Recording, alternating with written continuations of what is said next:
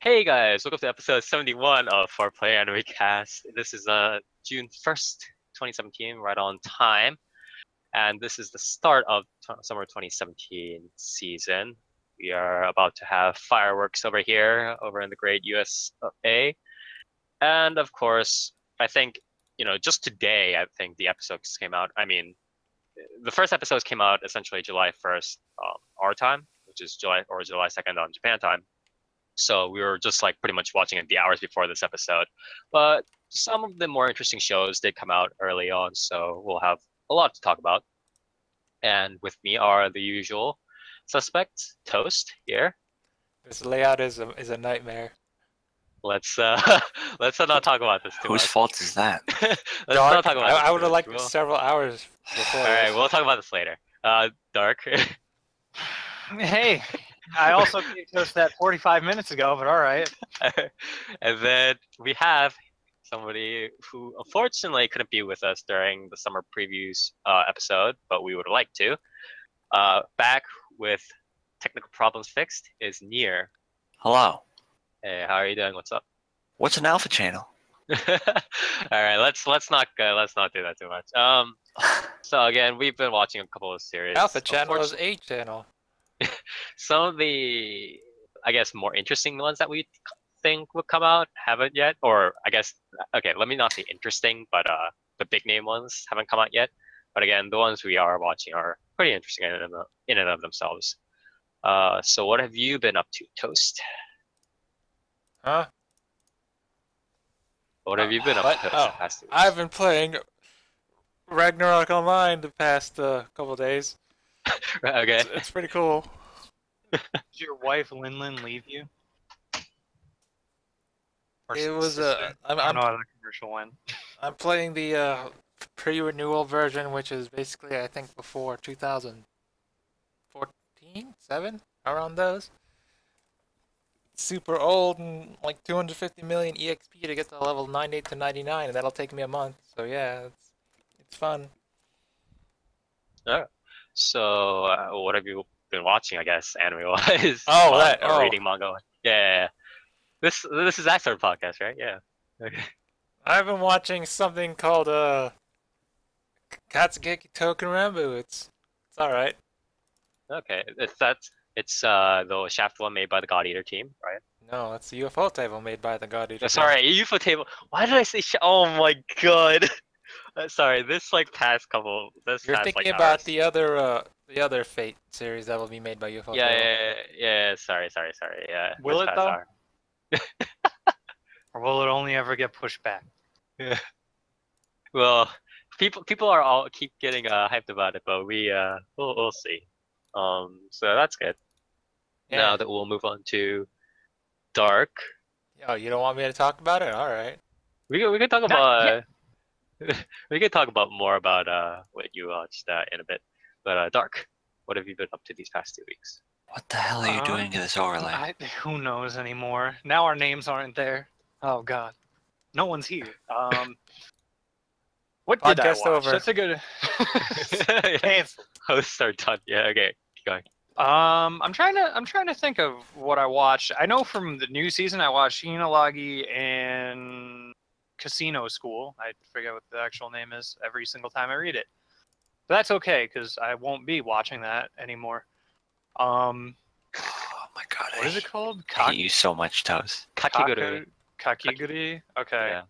Yeah, it's not very good. Anyway, but other than that, I watched. I'm still keeping up with Symphogear to gear up for the one this season. Yes. Has the first episode of Symphogear AXZ or whatever for the 4th season it is that they're calling hasn't been released yet, right? It's supposed to have gotten. I think it came out in Japan. I don't think it ever came out in. I don't think it got subbed yet. Okay. And, posted anywhere. So. Okay. So that's you've been through most of like the beginning shows. I mean, it's only been like the first stage, so yeah. Yeah, more shows to come in like, a week is during this week essentially is when a lot of them seem to be starting up, and hopefully we'll get subbed. Yeah. Okay. So what about you, Nier? I haven't been watching too much because my computer died. His computer died is why he actually missed our preview episode here. Yeah, my computer was completely fried for almost 2 weeks. So I didn't get to watch very much. But while it was fried, I watched a lot of Rurouni Kenshin. What's a the Roni Gant- Kenshin here? Shut up. The Gantz movie. How was that? And it's pretty good. Very nice CGI. The way CGI movies should be done, but it's too expensive, so they don't do that. But I also watched the first or the 1st episode of Kakegurui. Kakegurui, right? Yes. Yes, which is the Funny Faces, the anime.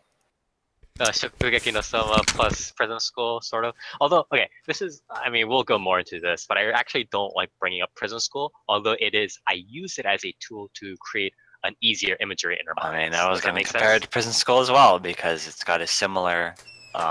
Grotesque nature. Yeah, it's got a similar setup, I would say, Yeah. with the whole private school, and there's some fucking I just secret don't- bullshit that goes on. It's Yeah, like- I just don't like. Well, yeah, the premises are pretty similar, but in terms of like the themes and like kind of what it presents in terms of like humor and stuff like that, I don't actually like comparing it too much to Prison School because that puts Prison School up on like this sort of pedestal, which I don't ever want to do in the first place. So Hey, man. I hope you can It understand. won an award. It is award winning. It deserves its It's already pedestal. on a pedestal, man. Okay, so again, beginning of the season. Hopefully, you'll find something that you'll get into a bit more though afterwards. Although you could get into Kakegurui, who knows? I don't know about that. I don't think so. But I don't know. The season looks kind of lame to me, but whatever. Okay.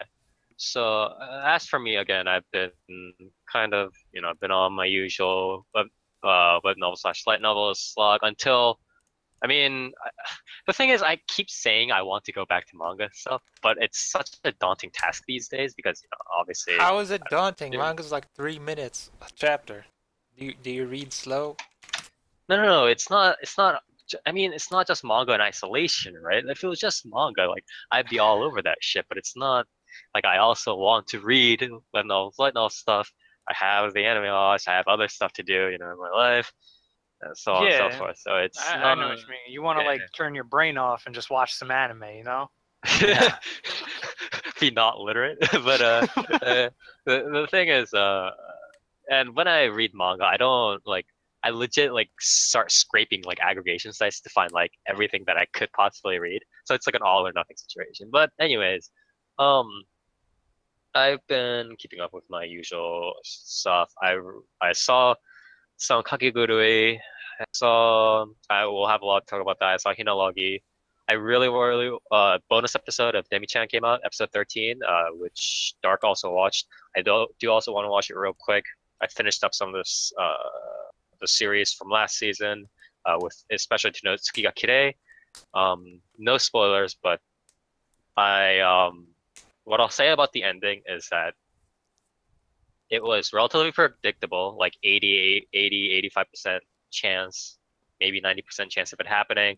But I'm not. I mean, it fit the theme, but I'm not sure how much I really liked it. I mean, like it seems kind of cynical if I say that, but I'm not sure how much I liked it. But it does fit the theme of the whole story. So, congrats to Tsuki ga Kirei for kind of developing a solid package all the way through. Did you like or hate the ending?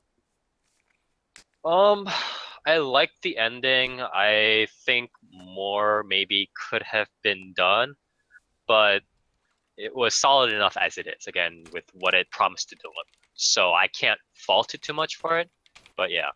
But that's neither here nor there. And I'll probably be talking about, stuff a bit more, or the recent series a bit more, maybe, do a throwback to last season. And I'm also trying to read, improve my Japanese, get into reading visual novels, maybe here and there a bit more. And a lot of stuff is coming out this summer, like translated wise, because summer is when people have time to translate, fan communities, and a lot of people aim for summer stuff because of summer sales, or a lot of people will be on the interwebs trying to search for games to play or whatever. So one that recently released was Libra the Vampire Princess or something like that, and I actually have it. It's available on Steam, and you can also get like the uncensored patch for it. I believe they're also doing like a sweepstakes for the Dakimakura or whatever, which is not neither here nor there. Nice. But yeah, apparently you get like a free Dakimakura, which is like 120 bucks or something valued. Wow, for a pillow cover? Yeah, I mean, you know how it's like really expensive. They're like those sorts of stuff. But anyways, I'll be thinking of maybe trying to do that. I also have another visual novel that's like free to play, but it's like really like it's one of those visual novels. Is it Ghost Town Gunsweeper? I got that for $15. It's like that. No, it's like those C tier visual Python Western visual novels, like one manga day. And Nira and I are probably gonna check it out soon, so watch out for that. Is it like Adam Girl? No, Adam Girls was somewhat decently made. So Wait, what? Compared this thing is worse? Compared to this. Holy shit. So Nira and I will probably be going through that sometime soon, so look out for that. Anyway. Yeah, you just got pulled into it. Surprise! So anyways, we'll move on to what Toast has to say. Again, Toast, you and I both we're okay with watching some like the Chinese shows and stuff like that. So and some of them have popped up early in the season thus far. So what have you been up to, or what series do you want to talk about to start off discussions? I mean, I don't know about you, but I think Touken Ranbu is pretty Japanese. Okay, do you want to talk about Touken Ranbu then? Yeah. Okay. Yeah, go for it. Yeah, okay. So you want to talk about Touken Ranbu then? Okay, so again, this is the Ufotable series, and it is one of the Ufotable series, if I remember correctly. I think there was another one. I'm not sure. But this one is directed slash like script produced, etc.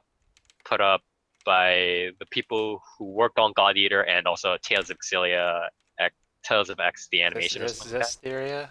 Zestiria, the animation, excuse me.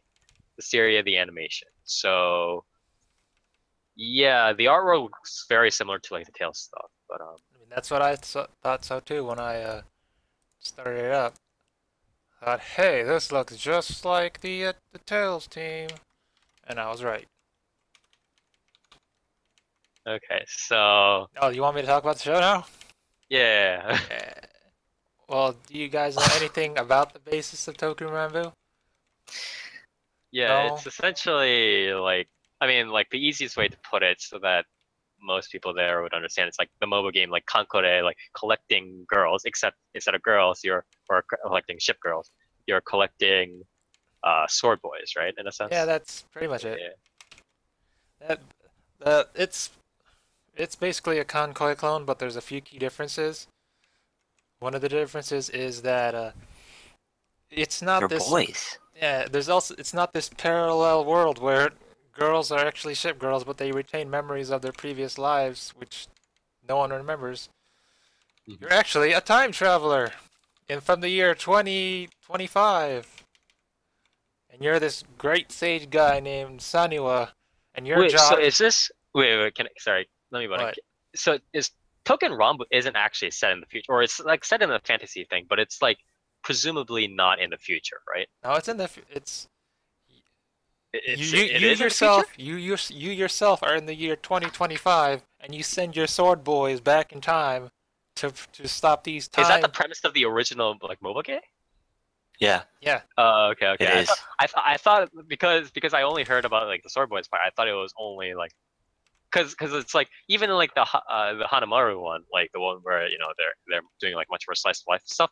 They don't really start out in the future, right? Like they already start out in like the time, like when they're already sent back and like trying to defend against stuff, right? Yeah. So I've always thought that was like the original back. No. Yeah, you send your sword lads through magic space-time portal, and you fight like Time retrograde armor.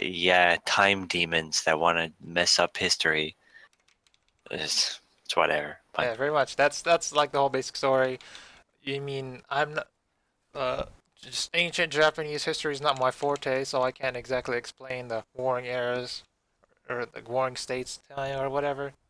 But that's not the important part. The important part is how it looks, right? And if the characters are memorable and it's UFO table, it's the Stereo team. It definitely looks cool, good. Fight scenes, I have no problem with. Story, I have how much CG is there? Because all of it. Syria had a lot of All of CG it. and it looked really ugly because of it. The skeleton bone boys, they're all CG. The zombie samurai are not CG. The major the major stuff that is UFO table, the good background and stuff, that's CG. But I'd like to talk about the main difference from this and Kankole. The main difference is your character shows up actually and has a speaking role. Whoa, dude! Whoa, does this one have like an actual focus on what it's doing? Yes. This Damn. Hanamaru is the slice of life. This is the more serious one. To be honest, I think that's a better, like at least these like collection stuff, better thing to do than like how Conquest tried to do. Yeah, in my opinion. I only You know what I understood mean? half of you. Yeah, you're You're breaking turning up. into Optimus Prime there. I mean, this episode starts off, they're doing things, and at the big climax, your character shows up, the Great Sage. He goes back in time and he's all like, let me handle this. And he summons even more sword boys to assist our two main characters. So, what does it does it do the slice of life thing where like No. it has? Let me finish.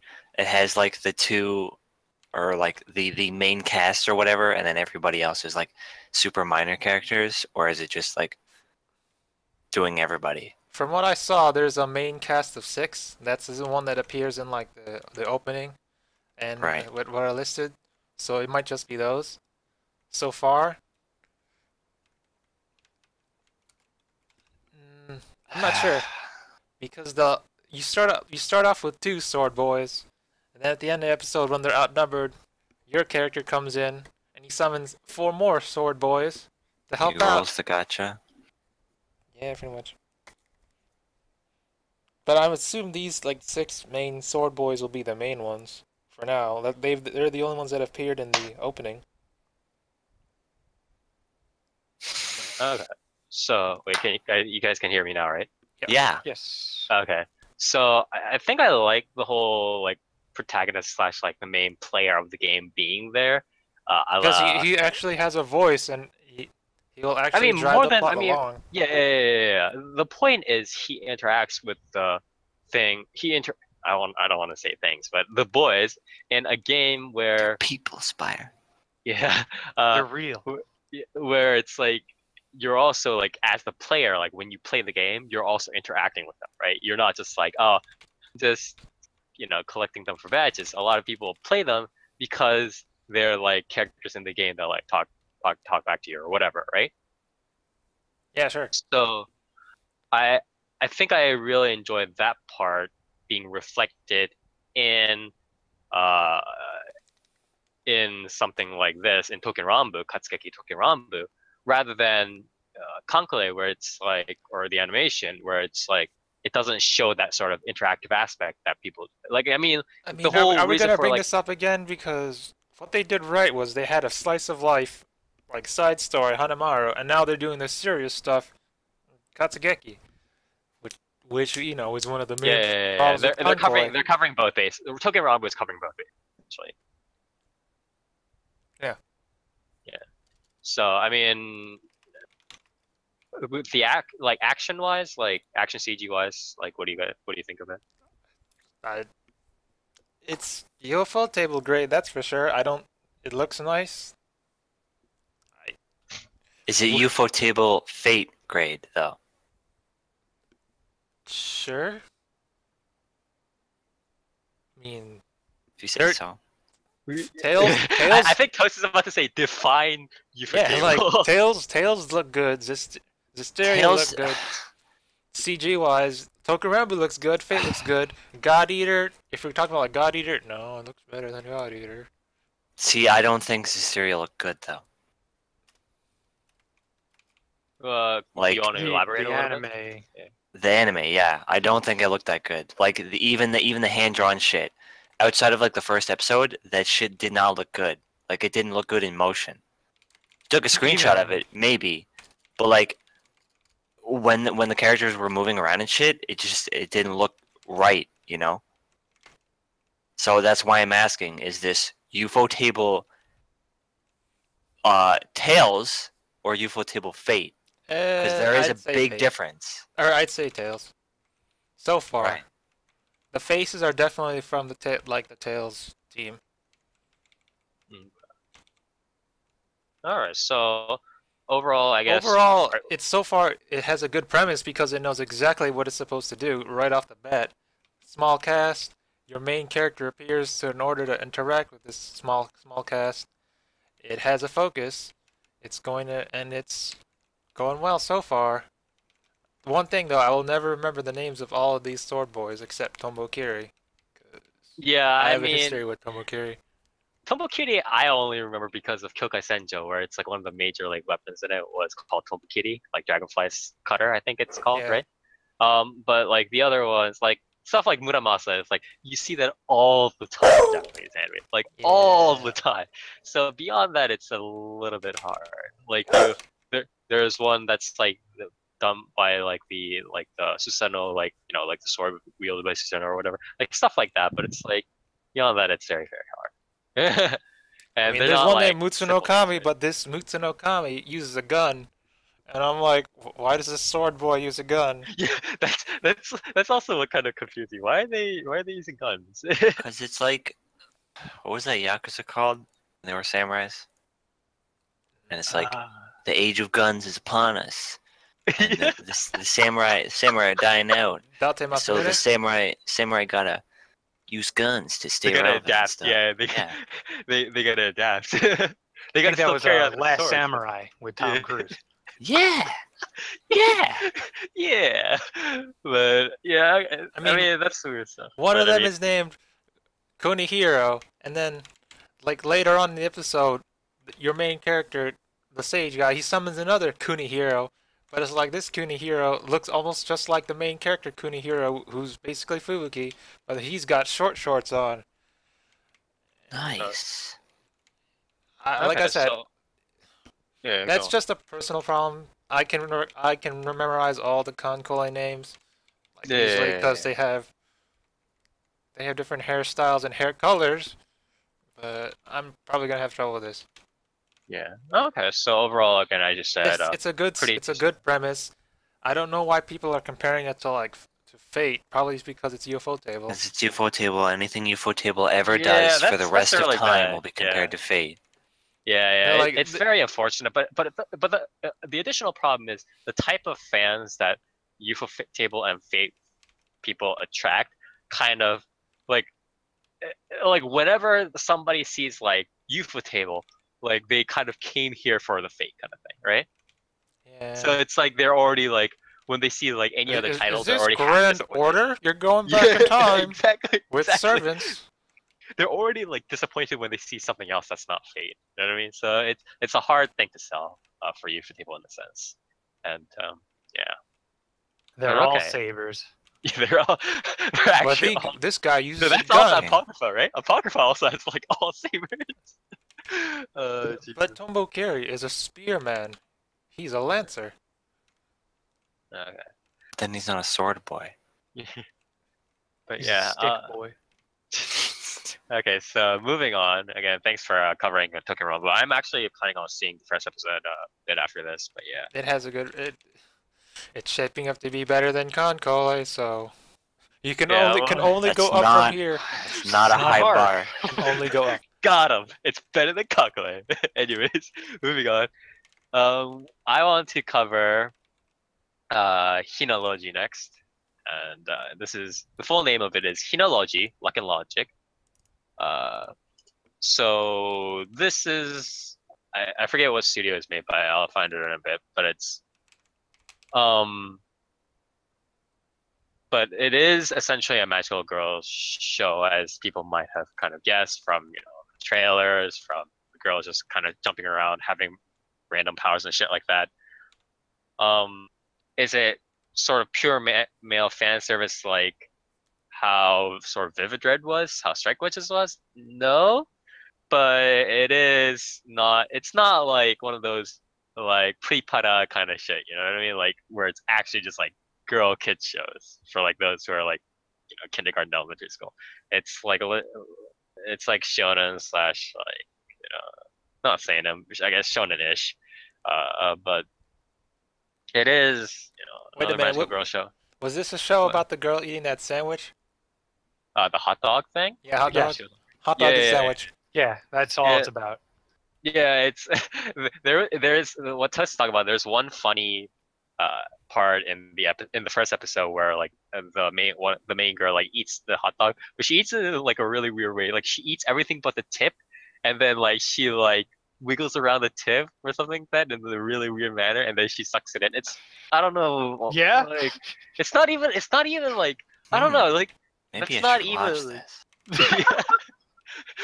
like okay.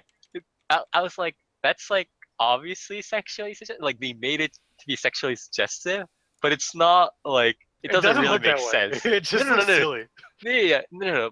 But even more than that, it just like doesn't really make sense if you think about it for more than like half a second. Like it doesn't actually Well, make sense, right? It's not like she's just eating a fucking she's eating like a full hot dog on the bun with relish. Like, No. But yeah, but it's not like she's like like slowly like getting it. It's like she eats all of it, and then she just leaves on the tip, and then she just like wiggles around. Like what the fuck? Like, you're like, wow, this hot dog clearly suggests something sexually suggestive. Wait, what is she doing? You're like, what is she doing? So, oh, this is the Doga Kobo series. Oh no, oh, this explains a lot. So the artwork looks pretty similar to one or two other things. It's not Hime Goto, but I remember it from one series. Maybe it's a Dojin that I'm remembering it, but the art. Sorry. So it is. It does have pretty good audio visuals. The transformation scene is I believe it is done pretty much all in 2D with a little bit of help from CGI stuff like that. But there's like no like random like 3D shit flying around all the time, which is really nice. Transformation scenes themselves are pretty good, and that's sort of like the major part of these sorts of series these days, right? Where it's like they're trying to sell the girls kind of like jumping on each other and glomping each other, and then when the big bad whatever thing tangles up their nakama, their tomodachi, they transform, right? And then these transformation scenes make money because merchandise, right? So in that sense, it's pretty good. The girls they're not flat, but it's very like well, they are, they're but not in the way that you're thinking. it's shut up. They're how do I say it? They have a personality, and it seems like they could vary from it. Like they could do other stuff, but they push their sort of shtick so hard that it's like obnoxious at some point. Like the main girl, who is like essentially an airhead to some extent, right? To a large extent, says other stuff. She trances with the other girl. She has her flashbacks. Trancing is like how they gain their magical powers. They contact somebody from across the astral plane or whatever fucking universe, and then they gain their powers. But Can't do it after 30 though. yeah, but they, the girl like talks about some other stuff sometimes, but the times where she is an airhead, she is so much of this like bimbo airhead thing that you're just like, can we like not do this? Like, can we not do this. Like, it's okay if you just say like she just is like or whatever, but don't be like, yeah, I'm fucking like sinking on the ground, or like, yeah, I'm going to be the best ever, and then it like freezes there for like 5 seconds. Like, no, I don't need to have this stuff, right? And then the Ojo-sama acts like the super Ojo-sama, the crazy like fanatic girl. Like, if you guys have seen Girls in Pens, or there's like one girl who's like super crazy about tanks. Like, she's like a tank addict and knows all the facts and stuff like that. This is like they have that sort of girl in Hina Logi, but she does that shit times like 50, like times 100.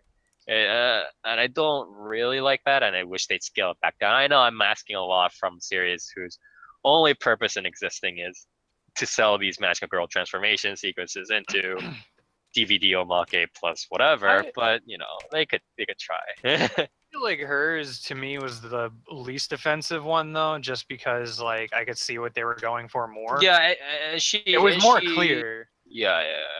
Like the Ojo-sama and stuff, like they do it a lot, but it's like really weird and inconsistent. I felt with that.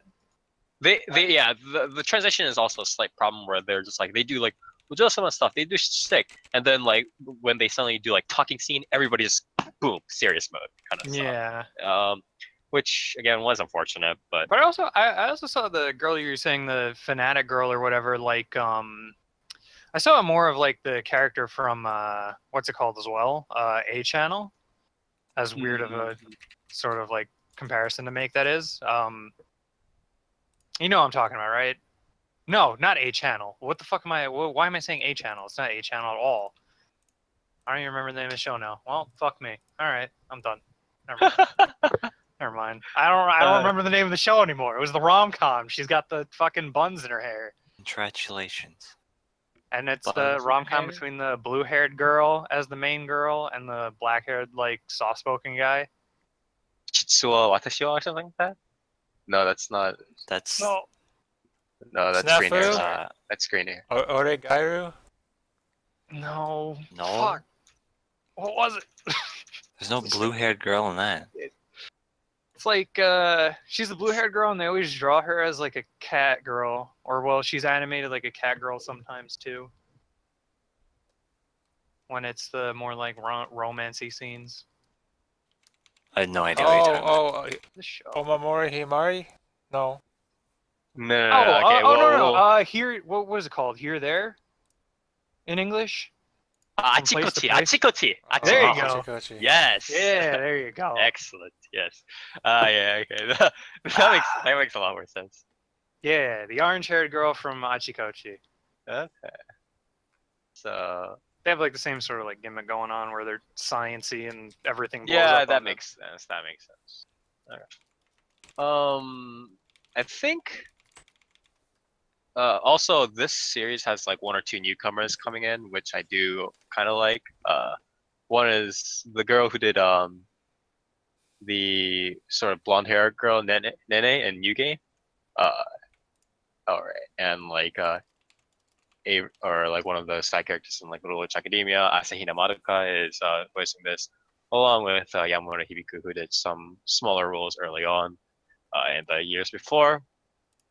But either way, the problem is it's like I'm okay with the transformation stuff. I'm okay with them just doing whatever. But everything in between is legitimately like slightly a negative to some extent for me. It's like it's not like, oh, I'm looking at it and it's like, oh, this is terrible. I'm not like that. But it's kind of like a drag where they're kind of harping on their sort of shtick a little bit for me. Dark mentioned it does have some resemblances to like, very like preset roles like in Achikochi, the science girl. But I'm not sure whether, taking that for like 10 minutes and then seeing 5 minutes of the transformation scene into, whatever, it will be good enough for me. So I'll watch like one more episode and then probably put it on my backlog if it's not good enough. But like, it has the package. It knows what it's trying to sell, but the parts of the package that are kind of like filler-ish are dragging it down somewhat, is what I'd say of Hinology. Dark. I mean, I said it last time during previews. I think I don't remember. No, it wasn't about this show, but I've been out of prison my entire life. Why not change it up a bit? Go all the way. Dude, you're gonna Jail, have baby. Dude, you're gonna have Tenshino Sanpi coming up soon. You can't even say that. You can't ever even have a- say that yet. Watching that. You I'm ever have a absolutely prison gonna watch burrito, that. Dark? Or a prison pizza? A prison hot dog. I watched prison anime though, award-winning, in fact. Award winning. Jeez. But with that said, we are going to move on to our final series.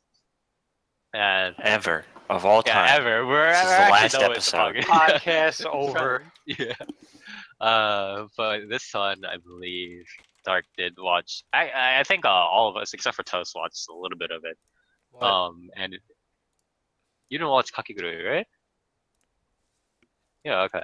So Yeah, it I read is- the manga and I said I'm probably not interested. Oh, in you read this. the manga? Yeah. Okay. So all of us have seen or read a little bit of it, and it is called Kakegurui. Dark, you want to start us off? Compulsive gambler. Subtitle. Yeah. Guess what? I mean, when Nier was Give us talking the about rundown it- first. Give us a rundown. Okay, so basically, it's this school, and it's got gambling in it, and it's a lot of gambling, and they gamble, Yeah. and they do that and then for like the gambling social stuff standing or happens. something. Yes. Yeah, and then some girl throws down a card. It zooms in on her lips. It gets a little creepy, and then then you feel like you're covered in slime, and show's over, folks. It is Mappa show, I believe. So the same people who did stuff like Zankyun Terror, Yuri on Ice, so on. I didn't know it was the same people who did Yuri on Ice.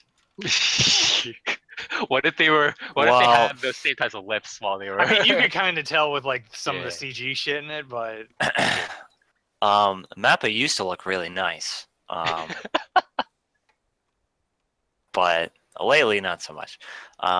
This show it looks nice sometimes, but yeah, yeah, it does actually. But then it tries to do the whole like prison school thing. Right? yeah, I was gonna point that out. Because earlier I compared it to prison school due to the school setting and they have secret stuff going on Yeah. after school, but I feel like they kind of tried to emulate the aesthetic. The sort of purpose. Yeah, I would Prison agree. School?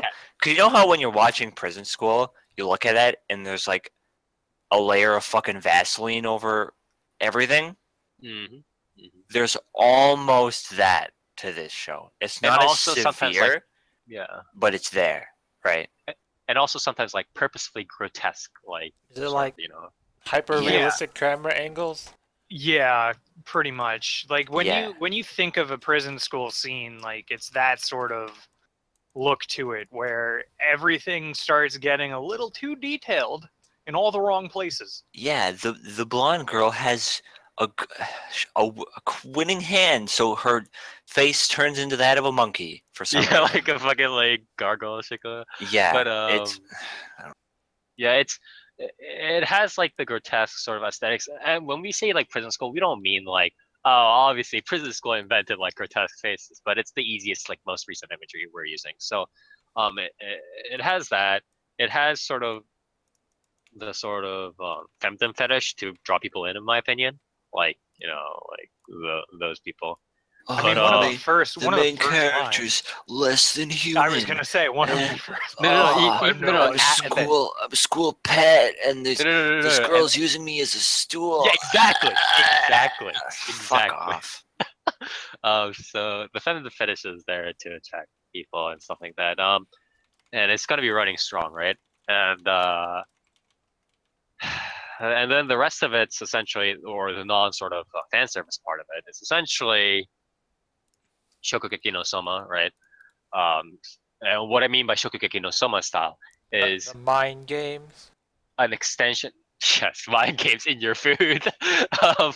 But essentially an extension of the sports series, or rather a variation of the sports series, where a significant part of the focus during like the matches is upon accomplishing something and then just like orgasming over it, right? So it's And like then at the end, you spend a solid 2 minutes explaining, oh, I'm a genius, yeah. but it was all luck in the end. Yeah, but it was I it was was like, all funny luck and like face. all Oh. talent. Yeah. It's like JoJo. It's like JoJo poses, but with like grotesque faces. I can But I can see this first episode being this first episode is going to have the same flow of every episode. yeah, I mean, of course, like because I mean, it is essentially a sports series, right? Is it like the? Is it But it's more like the episodic. Death Note? Didn't even of really have that much like of each Gambling? game though. Well, I mean, this is just episode 1. The game is going to like the game in the first like 2 to 3 episodes is going to be small, or the first 2 episodes is going to be small, or episode 2 is going to be some sort of like setup exposition What was the going first into this game again? second Like, game. is it the popularity contest? Or Yeah, it was the rock paper scissors. Yeah. Rock, paper, scissors. Um, Yeah. Okay. So my prediction is that they did this. Number 2, they're going to do a little normal thing, do a very small game, and then lead up into more character development. Episode 3 starts off the first big game. 4, 5 do some bullshit, and then 6, 7, 8 is going to be continuation, either into character development or into a second game or into training arc or some bullshit. Well, I right? can tell you, there's not very much character development in this series. Yeah, I'm just predicting off my experiences with these sorts of series. But Yeah, I've seen a good chunk of the manga, and there's not very much. There's not much going on there. Except just like orgasming over how much yeah, luck paid off. it's gambling and faces, and You ever live on the edge of life and death? Yeah. yeah, and then the Uh, gambling creates the rivalries between the girls, and then they gamble the some background. more, and then they make more The gambling faces. is the character development here. You just don't get it. Yeah, you're Yeah. gambling for that character development. I guess I just lose every time. Yeah. But what again? What I don't like about these series is that first of all, it's like, and this brings me to a sort of like shower thought I had, but it's also sort of stuff I've heard over the past couple of stuff, and this slightly gets away from Kakegurui, but it's still relevant. So people are always like, nowadays it's like, oh, it's like a Monica ripoff. It's like, I liked Monica, but this is a Monica ripoff, or like this is some other ripoff or whatever. And to be sure, there are series that are bad because they're trying to copy a series that was solid, and then they failed at it, either audiovisually or the plot wasn't good enough, or they just straight off copied it and didn't really care about making their own stuff or whatever, right? But there are also series that are ripoffs, to be sure, and that is a slight demerit in its own right. I mean, whatever, there's a lot of copying going on in every form of literature, but because the original premise, the original structure of what they're trying to copy is not fundamentally sound, it makes for a problematic statement when people are like, oh, well, it's a ripoff and that's why it's bad. I'm just like, no, the reason why it's bad is because the structure itself wasn't solid enough to begin with. Like with, again, Shokugeki no Soma, like, sure, the food trivia is sometimes nice, although half the time the author is saying bullshit, like Kao and Saki, half the time the mahjong stuff is wrong, right? And then How would you know, Spire? Are you a gourmand or because a Putting mahjong a- master?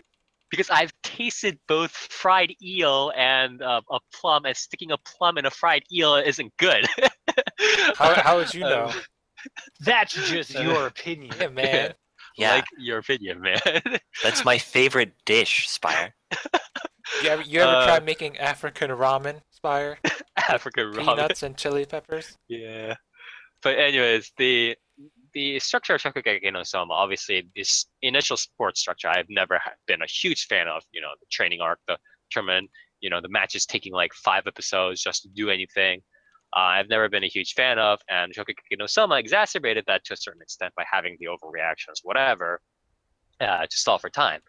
And then here Kakegurui takes it here, and I'm sure a lot of people will be making references to Shokugeki no Soma, maybe even to Kaiji if they're stupid enough, doing whatever. What about Akagi? Yeah, or Kage, whatever. They'll mostly probably say Kaiji because that's the more like referred to series, right? But I just don't like the fact that people are kind of write it off as a ripoff. No, it's a little bit worse than that because the whole structure of this sports into essentially the 4-part step, which is they explain the game. They take an entire episode. They take like 30 minutes to do like select moments that where they're like, is he gonna choose A or is he gonna choose B? Action, and then 3, the result. And people orgasm over it. And step 4, which is what Nier said, which is explaining how the result came about and how the dude was a genius or a total blessed by miracles or whatever, right? And this structure is honestly fundamentally flawed, just because it's so repetitive. It's so made for episodic stuff, and even if it's not made for episodic stuff, the second step of it, which is going through is he going to do A or is he going to do B? It's it's not that much. It's not funny. It's not hype. The first time you do it, maybe. The second and third times you take 3 episodes to do that sort of stuff, it's not gonna work. And that's just it's both a ripoff and it's just bad on its own legs. But they make the funny faces. Yeah, that's true. Yeah, and one last thing I want to talk about, or I want to say. Cecil says it's like a liar game, but not as interesting. Is that what? Yeah, that is pretty much. That is pretty much. And liar games ending suck. Yeah, I mean, you think Kakegurui's ending will be good? The rest of Liar Game was pretty decent. Unlike this. Yeah. But one thing I want to say personally before I let it off to the other guys is that I know that the main character is voiced by Hina Saori, right? I'm pretty sure I'm right? Like, there's no way. Yeah, I'm right. Yeah, I just checked it. Yeah. So it's Hina Saori, right? This situation is slightly different, but from Hanazawa Kana, but because first of all, she fits the role in one half. But I'm not going to give any quarter on this because I didn't give any mercy to Hanazawa Kana when she's doing stuff, right? So what I'm gonna say is that Hina Saori, I understand why they picked her for like the crazy part, but like she doesn't fit the role as a normal girl. You know what I mean? Like when she comes in and when she's just like doing normal stuff and she's like relatively confident, as a girl, as a transfer girl, and just doing whatever. But she just sounds like either she is Hayami Saori or she's super nuts yandere Hayami Saori, right? And there's and one thing sort of fits in like the crazy sequences or whatever, kind of sorta, because she's crazy. But the yandere crazy kind of like insinuating voice doesn't really fit that much. Yeah, but like the rest of it just doesn't fit that well. It's like the Haganai situation where I'm like, this voice is really off. Like I feel like this girl should just be, more confident, like Kitamura Eri kind of voice, right? Or Hikase Yoko kind of voice, or Minami Chihara kind of voice. And I don't know. They're kind of putting in Hayami Saori because she's crazy and also because she's a big name. She's Hayami Saori. But I don't support that kind of shit. I don't support it when Hanazawa Kana gets in, even for a role that she's relatively suited in. And I don't do it for Hayami Saori because I can just hear the Hayami Saori in her voice, and then she just goes crazy whenever the gambling appears. You know what I mean? Like, so, yeah, that's kind of all I had to say about that stuff. Yeah, whatever, fucking weeb. So, Nier, do you have any last words for this series? I know this is only the first episode. We might go back into it, but any last words on how the initial package looks? Well, first of all, the episode I watched had the worst fucking subs. Fucking congratulations and the 122th anniversary. Shit was a pump. It was a joke. Gotcha. Got him. Like, so that first off was a bad experience. grateful. Yeah. I can say that much. You should be grateful they even subbed it, dude. Yeah, I should be grateful. It's not about me, right? Yeah. But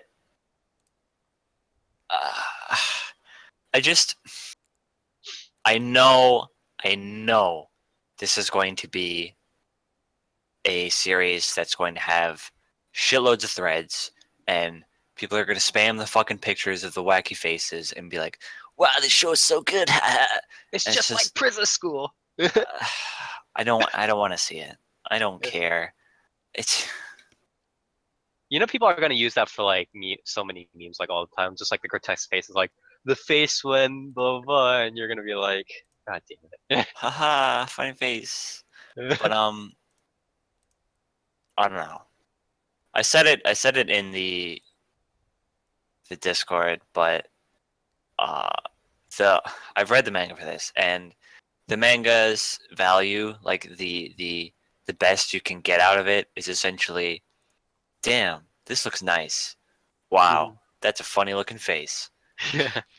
Wow, that's some impressive gambling. The faces in Kakegurui are actually, or sorry, the manga, from what it looks like, is a little bit softer than the stuff in the anime. The faces in the manga are much better. Yeah, Like, they're like light novel stuff. It's like light novel stuff. Because the faces in the manga, they're like, I mean, they're very detailed because those are the pages that the author works on, I guess. Yeah. And he doesn't make the girls look like fucking apes, right? You want to bet on that, Nier? Like the first episode, the blonde girl is like, her lips go out like 2 inches from her fucking face. It's like, what is going on here? Like, they look gross in the anime, Are right? you saying your lips don't extend 2 inches out from your face? Nier? So the manga's value, like, it already has more than the anime, because the anime, it looks okay, but I can't really say it looks nice, right? Because like I said earlier, it's got that weird like Vaseline filter that Prison School had, and then even the faces, like, they're gross looking, right? Yeah. I don't know, but Yeah. this is gonna be a series that everyone's gonna talk about, and Just like Prison School. I'm going to lament every second of it because this series isn't that great. Okay. But so, Nier, it's made by Mappa, and Mappa has Studio Madhouse people behind it. How could Wow. it go wrong? Because Madhouse has been the pinnacle of quality for the past couple of Ever. years, right? Near. sorry. Right? They fucking right? Right, they right. made- Somebody agree with me. Pinnacle of quality. Oh Jesus. Dark. Any last words on Kakegurui? It's not very good. I'm not gonna watch any more of it. I want to. Makes me feel greasy. I'm gonna watch more of it just so when people like say stupid shit about it, I can correct them. Honestly, that's like half the reason. The other half is Hayami Saudi. I'm sorry, I have to give See in. when he got that full house in blackjack, it was crazy. Yeah. The royal flush. Oh my god, grotesque face.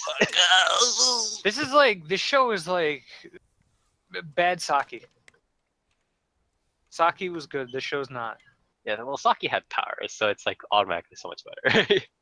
This show, like, I feel like tries to be dramatic like that, but then it's like instead of showing powers, they do the grotesque face, and it's like, wow, Yeah. that's That's not as good. Yeah, that's not as good. of a gimmick. Are you saying the spirit of the gambler has a grotesque face? Rears its ugly head. And toast. Is again, that a metaphorical life lesson that gambling is ugly and makes you ugly? it shows your true ugly inner self. Jesus. Just like Anyways, season 0 Yu-Gi-Oh. fucking toast. What? Any I last words play on Pot Kakegurui? of Greed Which and one? make a funny No, face. You've read the manga, and I think You guys are are you in planning for a wild ride. are That's you all I'll say. planning on watching the No. anime? I've had enough of the manga. I mean, I'll watch it for the funny faces. Yeah. Sure. Okay. So overall, not the best of receptions. Hopefully, Now people are gonna like. People are definitely gonna like it. Yeah, I like I mean, said, people are people gonna talk like about it, this but shit. I mean, people also like Sword Art Online, so I don't know what else to say. uh, so yeah, that is our three series that we mostly watched. Again, next episode is gonna be pretty hectic because everything will be out by then, so we'll be making the rounds then. But yeah, so watch out for that. And finally, we'll move on to the news. A lot of news this past 2 weeks, and this isn't counting, the 2 weeks before the previous show. So, again, it's been hectic this summer, and it's just July. There's actually a lot of very interesting manga and anime sort of adaptation slash like premiere kind of stuff coming up. So usually, again, I don't do this because there's so many manga, anime, announcements, whatever. But I would like to list some of them out at the very end. So watch out for that. Anyways, first off, on the sort of awards slash art ceremony list, we have so G Kids, NSC, and Variety are planning on launching a yearly quote unquote animation is film festival in Los Angeles. So animation distribution company G Kids, the Annecy International Animation Film Festival, and entertainment trade magazine Variety announced in Annecy on Friday that they are working together to launch animation as film. The first film festival will run from October 20 to 22nd in the TCL Chinese Six Theater in Hollywood. The event will host 20 programs, including feature films, competition, special presentations, retrospectives, and short film programs. The three companies aim to fill a quote unquote fill a gap in the US market by establishing a world-class animation festival on par with the major events in Europe and Asia. The festival plans to quote unquote champion and support women filmmakers from a wide range of cultural, economic, and national backgrounds, and filmmakers who use animation to pursue unique cinematic visions and who are unconstrained by conventional notions of what animation is capable of. So they're trying to be, the sort of North America animation sort of festival kind of thing, right? Trying to pull in sort of the increasing number of, I guess, both Western animators as well as Asian animators and stuff like that. So the festival hasn't yet announced any of the animated works that will feature at the inaugural event. So yeah, again, GKid's website is GKid is the first sort of the current distributor for all Studio Ghibli films and stuff like that. And a lot of other anime films. So they will probably be also looking towards a lot of like anime stuff that have been recently released. What do you guys think about just like sort of a lot of not just like animation festivals like this popping up, but a lot of sort of anime stuff, Japanese anime stuff getting sort of the spotlight at these festivals these days. Is it just gonna be Studio Ghibli and this stuff? Yeah, I mean it's gonna be Studio Ghibli. It's gonna be like Shinkai Makoto kind of stuff, right? And it's gonna be maybe some What other like about the Unlimited Blade Works movie or the Clannad movie? Well, Clannad movie. No. What about the Yu-Gi-Oh movie? No. Yeah, pinnacle of animation right there. Hell yeah. And the other, I guess, if the other comments, the other news is that Studio Ghibli's The Red Turtle film wins the Anime Fest Zagreb Award. I believe this also, for the Red Turtle film, came out as a competitor in another animation film festival. I forget which one it was, but it did win. It did just win the animated. Sorry, it won the Grand Prix feature film category for the Animation Zagreb Animation Film Festival in Croatia.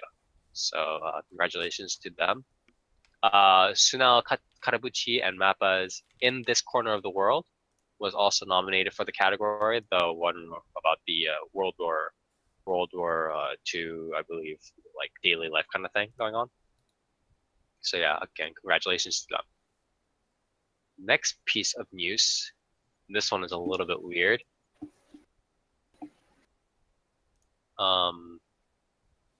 So the Saitama, a man in Saitama One Punch Man? Saitama Prefectural Police arrested 35-year-old Yasuke Yuya Monday on charges of obscenity and his deposition. The suspect wrote that he was quote-unquote imitating an adult doujin manga. Police appealed to the author of the doujin manga to use consideration in drawing works that might be imitating crimes. Was it One Punch Man? What? Yeah, it was a One Punch Man doujin. Yeah, Saitama. The police arrested the man in his home in Soka City, Saitama Prefecture, after the mother of a middle school student reported to authorities that a man had been following her daughter and called out to her. He was apparently a previous offender, being arrested before for alleged sexual assault against a minor. Oh, why would you copy a doujin about that? That's weird. Yeah, I've never seen those before. I've never It's seen almost those. like he's not mentally sound or something. Yeah, according to prefectural police, the suspect allegedly posed as an inspector checking for radioactive contamination in order to coerce the victim into letting him into her house. Once inside, he allegedly stated that he needed to physically check the victim's body. He then threatened the victim with violence if she didn't remain quiet. That premise kind of sounds familiar. Really? What doujin?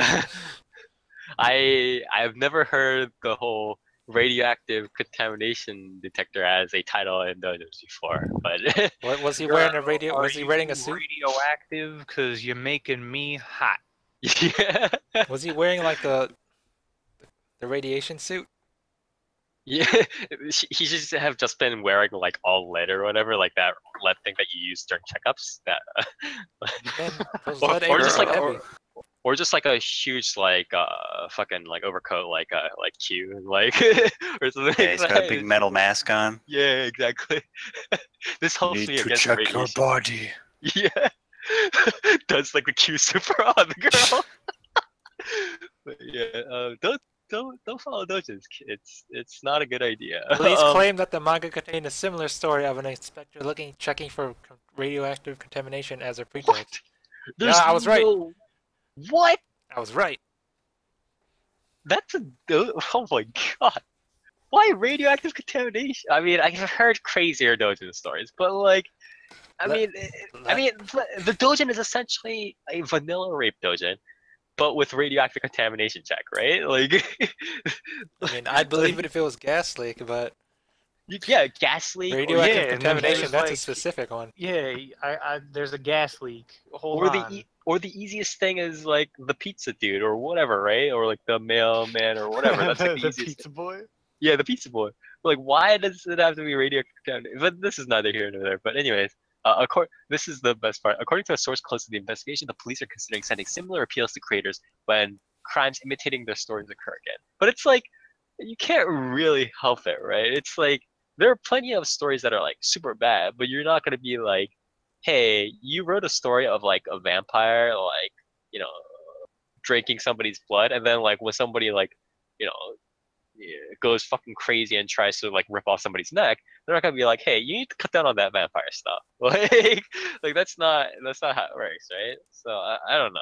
It's kind of funky that like the creator can get really kind of wound up in this. I don't think. Do you want to that's know the name of quite the right. doujin? Because I got What the is name it? of the doujin. Really? What is it? You really want me to tell you? Just DM it to me. No. Yeah. Do you want me to? I'll say it if you want me to. Don't say it on. Just DM it to me, dude. Just whatever. It doesn't. Okay, I don't care. Okay. Anyways. Hold on, let me pull it up Next for you. Next, yeah, just pull it up later. Or DM it. It doesn't matter, dude. Okay. Anyways, next piece of news is on the VR front. VR booming as ever, sort of going more into, I guess, games/fan service category, as mostly expected, right? So the first piece of news is that Bandai Namco Entertainment announced on Thursday that its planned VR zone Shinjuku Center will open in Tokyo on July 14th. When the facility opens, it will have 15 activities, including Dragon Ball VR, Master the Kamehameha, Evangelion VR, Throne of Souls, Ghost in the Shell Rise, Stealth Hounds, Mario Kart Arcade GP VR. In addition, Bandai Namco Entertainment plans to open a selection of VR activities in 20 locations around the world, with London being the first location this summer. Bandai Namco is considering opening in such locations as Singapore, Dubai, and New York. Please let one open up in like East Coast or something like that, and please don't let it just be in like New York City. Like, come on. There's no Gundam one. That's a big miss. They might have. They already have the Gundam pod, but why not? Oh. The center offered a Gundam experience beginning on August 26th. Okay, it already has one. The center will use anime and manga characters in its VR experiences and will use VR goggles as well as projectors that will put images on walls and floors. The facility will also offer food and drinks. I think the food and drinks thing is a bad idea unless it's like outside the facility. Honestly, though, like this stuff, yeah, I don't want like why a kid, like you don't want to eat during your VR mission. Yeah, like while I'm mastering the Kamehameha, I'm just eating while I'm firing it or whatever. But it's more just that I don't want to see like a dirty like food infested goggle or whatever, because they were serving shit. That's not gonna be pretty. And like drinks are just gonna be like one drink spill and it's like $200 like down the window. It's like hard. Hey man, door. These screenshots look pretty cool. Look at that cool dude shooting off Kamehamehas. I think it's pretty nice that Bandai Namco is doing this, but it's one of those things where it's like you need to be in one of those very like urban centers or in Japan to do it. So the other one, the slightly more accessible one that's coming out is the official Twitter account for the Monogatari anime series announced on Monday that the Kizu Monogatari VR projection mapping video experience will launch in Japan on July 12th. Coinciding with the release of the third Kizumonogatari anime film's DVD and Blu-ray disc. How is that more accessible though? People know more about Dragon Ball than Kizumonogatari. No, I don't mean like more accessible as in like more people know, but I mean like accessible as in like you don't have to travel to fucking Shinjuku in Japan to like get it. It'll be available in the PlayStation Store for free. Oh. Yeah, so Kayak, Sony Interactive Entertainment, Japan Asia, Sieja, and Aniplex are partnering to develop the project. The project uses VR projection mapping to create a new video experiences. Aniplex previously streamed a promotional video which previously experienced featuring the vampire character Kishore Asuro Orion Heart Underblade. So yeah, so they're trying to kind of experiment with VR using these new DVDs and stuff like that. So that'll be a little bit interesting. I don't know how interactive they'll make it, but they'll probably try to make it somewhat interactive in the near future. So on. So watch out for that. At least it's something for VR. Yeah, at least it's something. Congratulations, VR. You have a product. Yeah, you have something? No, they have two. They have Summer Lesson as well. Ugh. All right. Anyways, next, I said I wouldn't get to anime and like manga adaptations a bit until later, but these three I have to actually talk about because they're pretty triggering. At least for one or more members in our group. So these I have to say beforehand. The first trigger in terms of anime/manga stuff. Berserk manga goes back on hiatus until winter.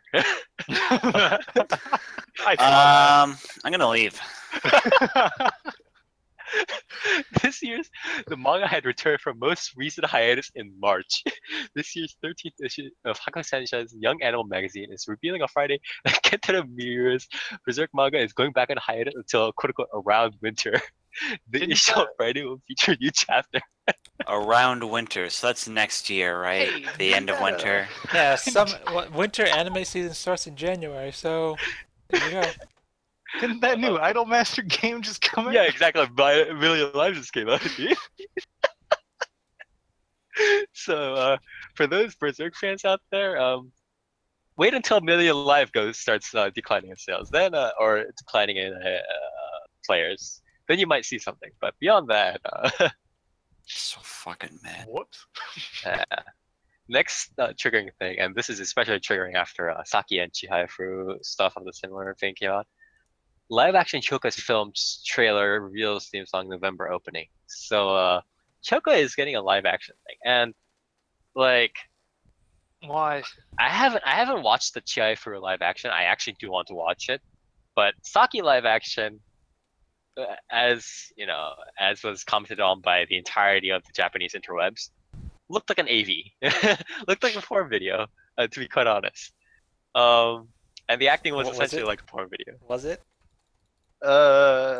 They do some putting in of stuff and putting on of stuff, but anyways, um, the unfortunate thing is everything that live action Japan touches with regards to anime or whatever, ends up looking like a porn video. So,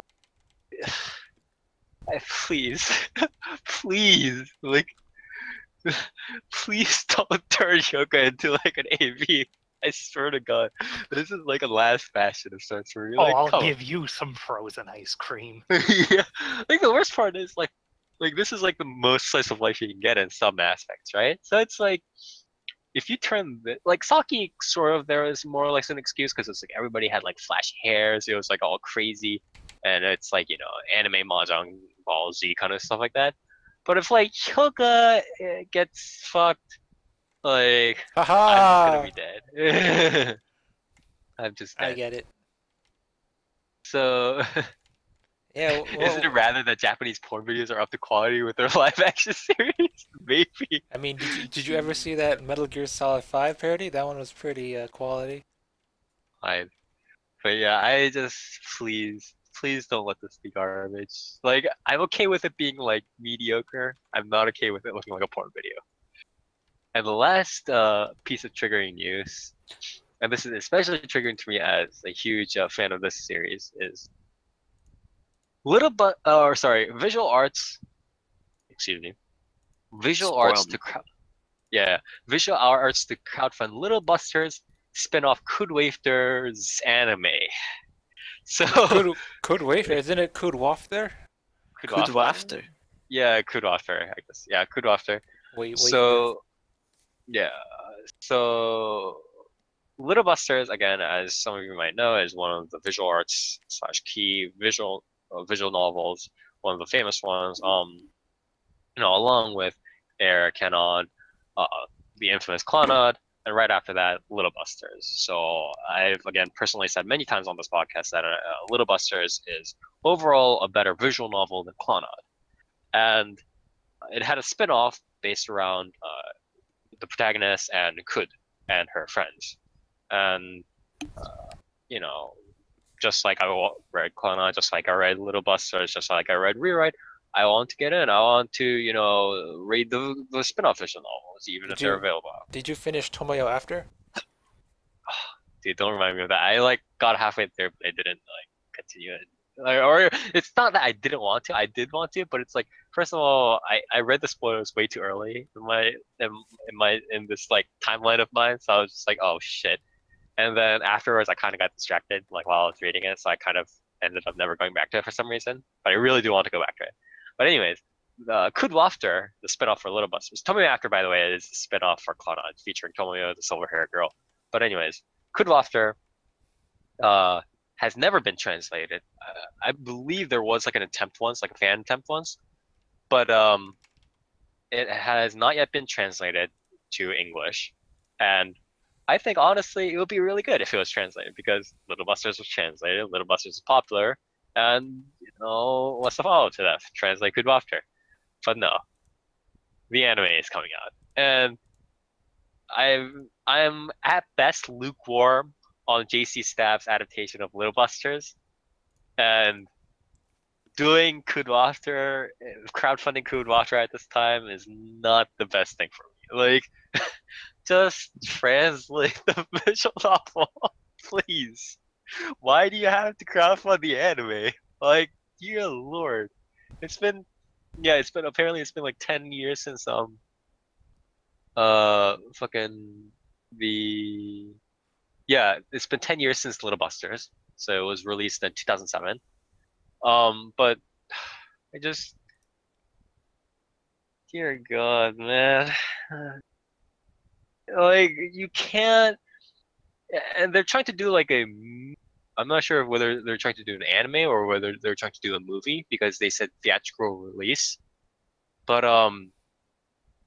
I just I don't know. Like I just think that visual novel adaptations, unless they're adaptations of like very like stereotypical visual novels, and even then like there are multiple routes, right? It's very, very hard to cover. Like we saw it even in stuff like fuck not what was that fucking I mean, Koi Choco was one obvious example, but there was Mashiro Iro Symphony. Stuff like Mashiro Iro Symphony, where it's like very stereotypical. Like, you know, multiple routes, fucking flashy hairs, like shuffle, um, whatever. And it was very hard to cover all the routes. Yeah, they only covered common route. They did like 2 episodes of like,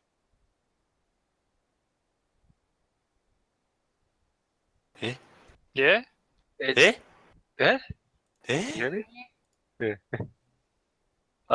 But I think it's even worse.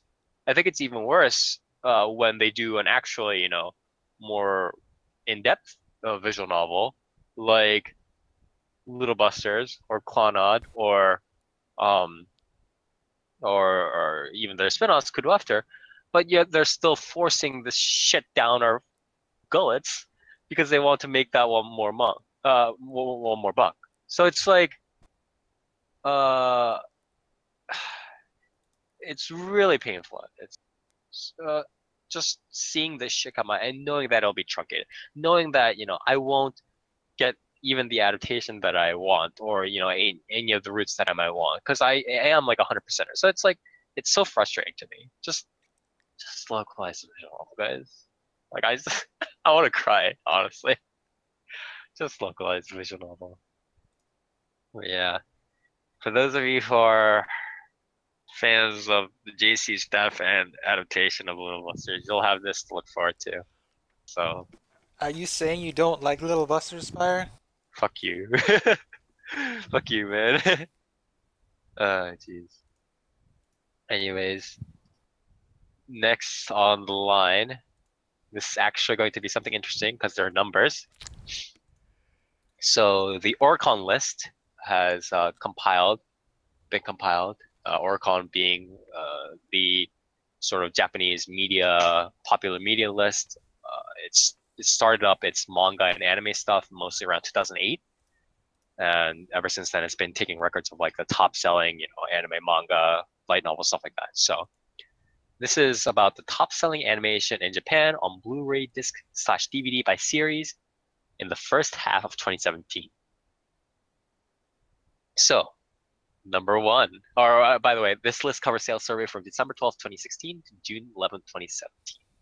Number one, coming in at 406,000 sales over its, you know, over its series, Yuri on Ice.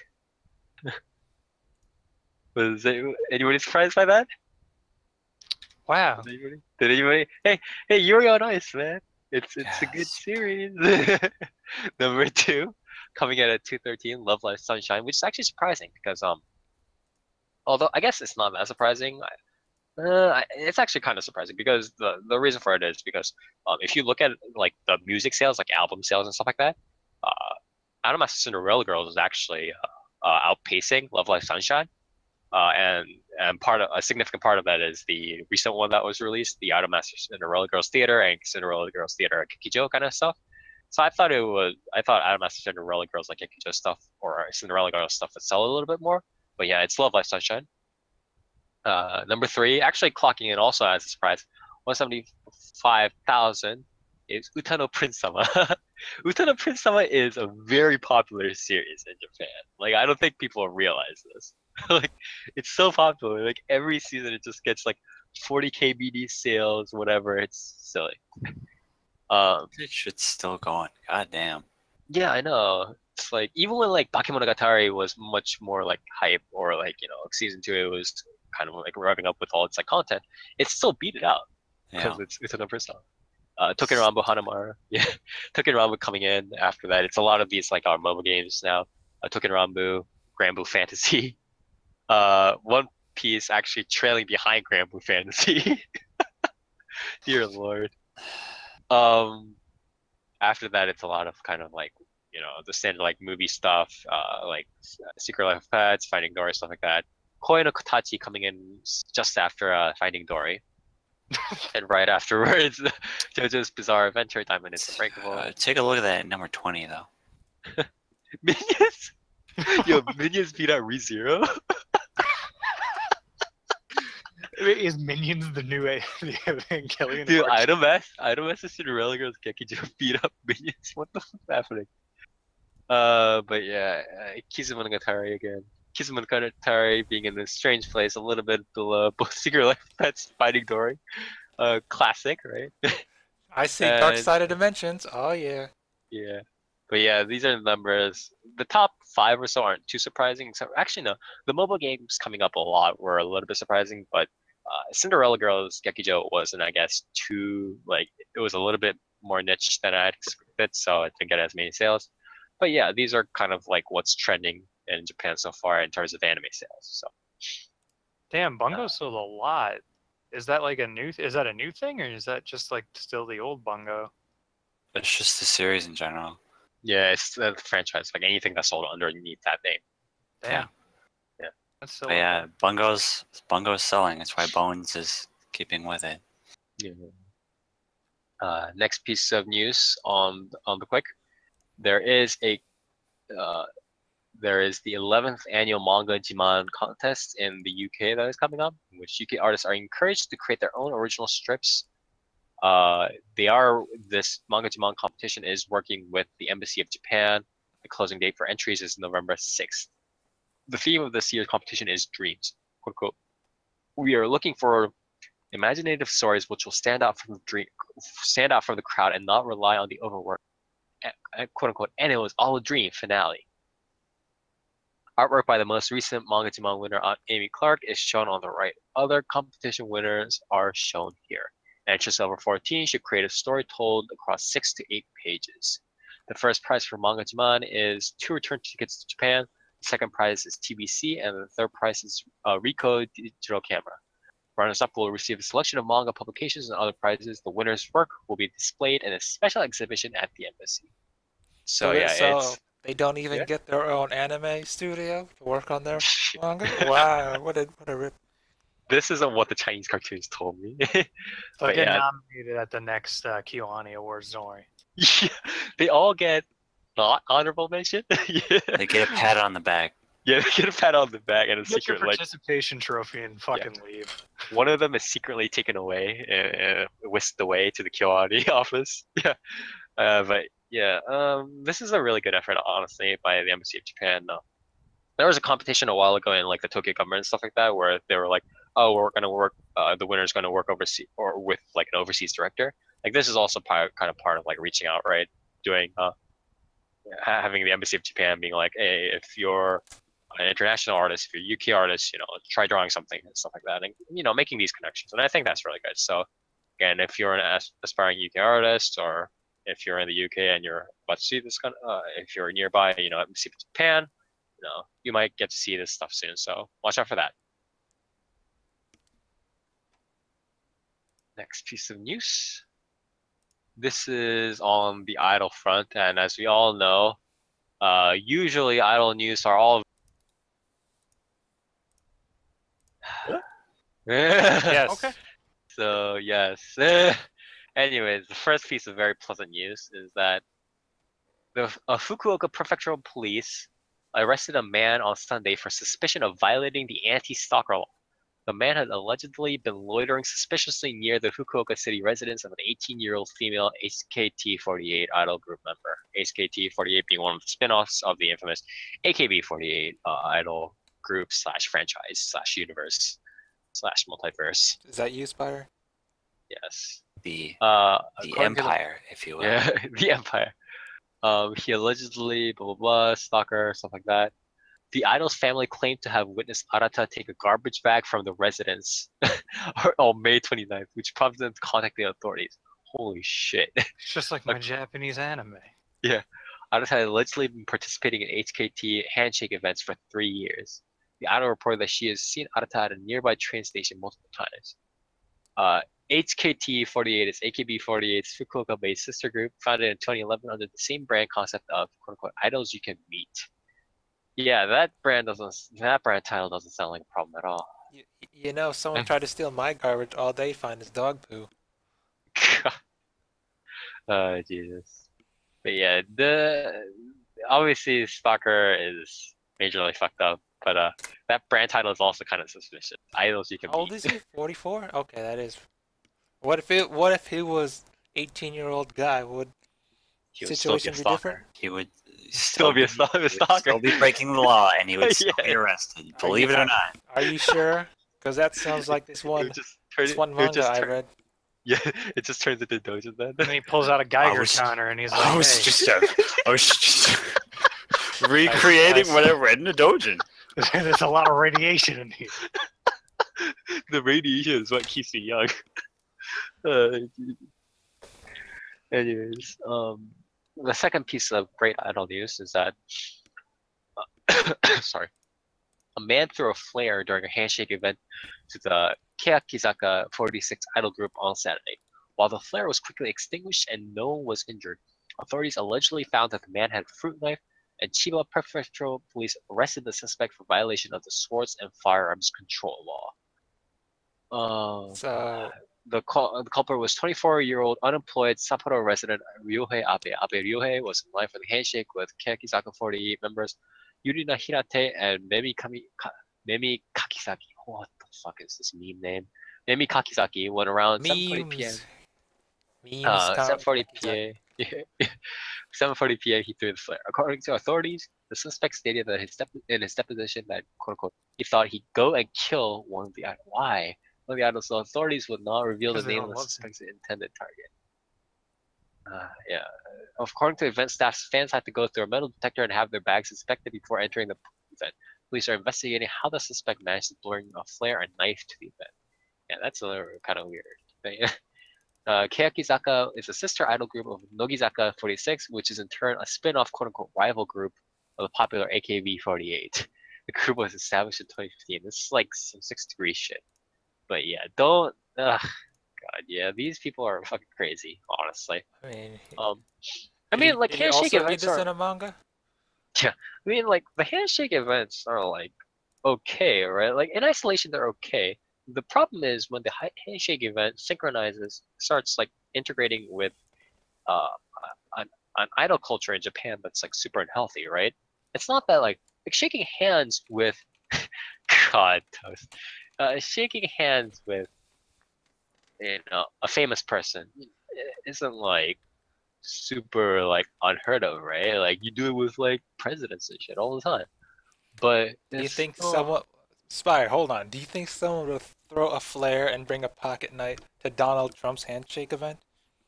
Yeah, because the culture is different, No, right? It's who would like- ever do that? I mean, the whole like context aside, like if you're like, okay, the president's having a handshake event, especially if it's like in like let's say the U.S. or the U.K., the culture is completely different compared to like these like weird idol cultures where they're like, I gotta meet up with these idols and kill them. Like, yeah, honestly, the how is idol it so culture. different? Some dude tried to kill Tommy at one of those conventions earlier this year. I mean, if the person in specific is like, hated or so alike, that's like one thing. But the difference in that is that the idol culture is consistently, the idol culture slash the idol industry complex, whatever, is creating consistently these situations where the idols are put up on a pedestal such that they create the sense of, oh, I need to worship them. Oh, if I don't worship them, I gotta have them. Like this sort of thing. They create the obsession because the obsession is what gets people to buy the merchandise. So it's this sort of like weird balancing act that they're doing between, buy all our shit, but don't try to kill us kind of thing, which is like not healthy, honestly, on its premise. But people are doing it to get money, right? So it's really unfortunate all around, honestly. But yeah, I'm more happy. I know will probably be coming over this summer because there's probably going to be way more summer events than winter events or whatever any other season, right? Because people are more free, so watch out for that. Not really. And the final piece of news is One Piece is teasing 10 big projects for its 20th anniversary. Not one big project, 10. not like 3 big projects, like 10 big projects. Okay.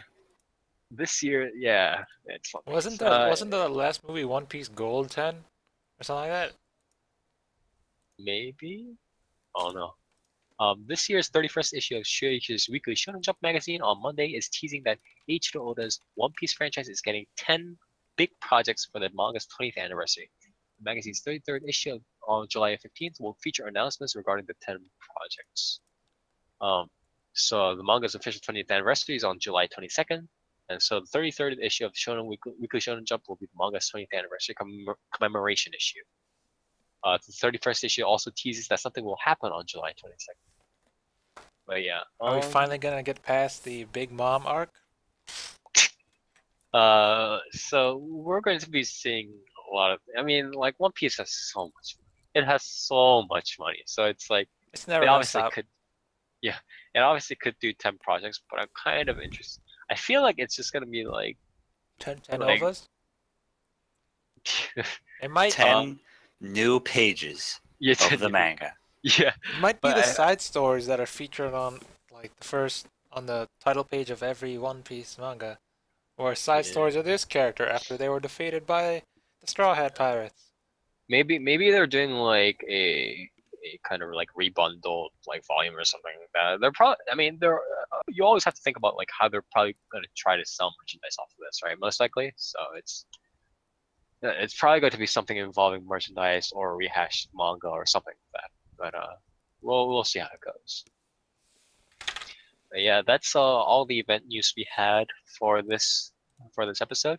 One piece of people news before we kind of just quickly go over anime manga adaptations. Miyano Mamoru. Some of you might know who he is. The guy. Yeah. So he is actually one of the very few. First of all, very few, actually affluent / rich, voice actors in the industry. Voice actors again known just like everybody else in the anime industry for being very poor, except for the very top people, right? And he is also one of the very few voice actors, even out of that, to, go on to a popular mainstream singing role. So, get a lot of money off that. There were like estimates of him receiving like $1 million in terms of like total contracts, yearly contracts, over the past year. So, like ridiculous shit. Anyways, Mamoru Miyano has apparently been the first. Okay, so Mamoru Miyano Live Tour 2016 mixing Blu-ray disc sold 12,717 copies and ranked #1 on Oricon's overall Blu-ray disc chart for the June 12th to 18th week. The release makes Miyano the first male voice actor ever to top the overall weekly Blu-ray disc or DVD charts. So the previous highest placing video release by a male voice actor was Hiroshi Kamiya's stuff, which was ranked #2. So yeah, again, congratulations to Mamoru Miyano Mamoru, and yeah, he's a little bit popular. He's a little bit up there, but it's actually pretty funny that he's the first male voice actor to be out there, because obviously it implies that all the other #1 charts that voice actresses have, or voice actor stuff, has all been female, right? Like probably like Nana Mizuki kind of shit, right? So that sort of tells you a little bit about how the the voice acting industry is shipping up in Japan, or has shipped up in Japan rather. So again, congratulations to Miyano-san. Oh, man, And- Yeah. And a little bit again on some anime adaptations, manga adaptations people might be interested in that's coming up. Tate no Yusha no Nariagari, The Rising of the Shield Hero, the fantasy light novel that's sweeping the interwebs, is getting on an anime adaptation. So Tos and I are pretty excited for that. Kiss's creator is creating a new manga. Please stop. The person behind Tawa no Getsuyobi, the like series of like OVAs or whatever behind ONAs Towel behind on Monday. Tawa on Mondays or something like that. The artist behind that is actually pretty much helping to create a new original anime project called Just Because. So that'll be nice. And Why is he making it? why do you think he's making it, friend? He wants more Tao on not just on Monday. Dude, look at the thumbnail for that PB trailer. Like that should tell you all you need to know about why he wants to make it in the first place. And also, the last piece of news is first, Fate Stay Night Heaven's Feel film PB is out. It looks pretty good, but yeah, is it ever going to? Does Yeah, it? it's apparently it's Can going you to prove open it? on. It's going to open on October 14th. Finally, for the people. That's a fucking lie, my man. That's a My lie. man. I didn't even want to say the date. I just wanted Nier to like steer. I just wanted Nier for it to steer. But you're like, Oh man, gonna Saber's open. got a raincoat. Yeah. A raincoat. If you tell us if you want to play that on the stream a little bit, you can. It's But region locked to Japan. I don't have my region locks off. but yeah, just play it, dude. It's Daily Motion. It says it's region locked. Really? Okay. It's not for me. What? But yeah, it's coming out soon. TM and Fate people should be excited about it more than Apocrypha. So Don't yeah. tell me what to do. Anyways, if you're a big fan of it, check it out. Here's the trailer for a little bit. What are you guys like reactions to it? I mean, Epic. epic. When's it coming out in it was- English in Igirisu? Yeah. Yeah, year when's later? the dub? I can only watch my anime dubbed. I can only emote with. I can only like. I can You know, only empathize. understand emotion in one language. Yeah, especially if it's Fate. But yeah, this honestly. I Like, the don't remember. graphics- Hold on. I don't remember this trailer park scene or them fighting on a moving car. Aren't they supposed to be fighting? He's supposed to be fighting assassin at the lake. Wow, what a big spoiler change. Wow. Honestly, all I'm thinking about while watching They're gonna this change trailer- so much, dude. Like you had to expect that. All I'm what if thinking, Saber dude- is on another motorcycle fighting Ryder? Dude, all I'm thinking right now is that after this movie, everything related to Saber, like doing like costume stuff, like they're going to, like somebody's going to make a Raincoat DLC. I swear to you, Raincoat Saber and Android. Yeah, like you think there won't be? Like there has to be one. Like the Saber's With real worth water everything. resistance. Yeah, real raincoat on her. But yeah, this Heaven's Feel again, covering Mata Sakura, the purple hair girl you just saw with the Stop ribbon. spoiling it, Spire. Some of us haven't read that far. Some of us haven't read this fucking almost 20-year-old visual novel. Yeah, Spire. No, I mean that's the premise, right? Like Heaven's Feel. That's literally. How what would you it know, is. Like, Spire? You didn't finish the soccer visual stuff. novel. You Yes, just skipped it's- straight to I anorexia. apologize. It's her I route, apologize, essentially. Yeah, it's Yeah, her that's what they It's sell. her it route as. with a little bit of Ilya mixed in because And everything goes bad, and Ilya still doesn't get a good ending because she fucking is fated to suffer forever. Biblitum. But yeah, again, for Faith fans, watch out for that when it comes out in 2050. So, with If that, we're lucky. yeah. And with that, we are done with the news for today, and we are going to move on to our shoutouts and callouts. So, again, shoutouts is one thing. We have one shoutout and one callout. Shoutout is one thing. We want to praise, give 10 out of 10, thumbs up, double thumbs up, and it can be one, idea, trend, person, group of people, nation, bodies of water, whatever. And call it as the exact opposite. You get to insult, rant over, rage at, whatever, gives -1 out of 10. Something of your preference. It can be an item. It can be an era of history, whatever. But it is one call out and one shout out, or one shout out, one call out, whichever order you prefer. This time, we are moving on to Dark. All right, so I'm gonna call out Tekken 7. for having the worst fucking story mode I think I may have ever played in a fighting game. What are And you also talking no about? arcade. Throw him endings. over the cliff. That's from like Tekken 2 though. That's old. That's enough. from all the Tekkens. Yeah, I know. but it's just not good. Like none of the bosses are fun to fight. All right, so like this is like a slight spoiler. Like I'm not gonna say what the final boss is of Tekken 7.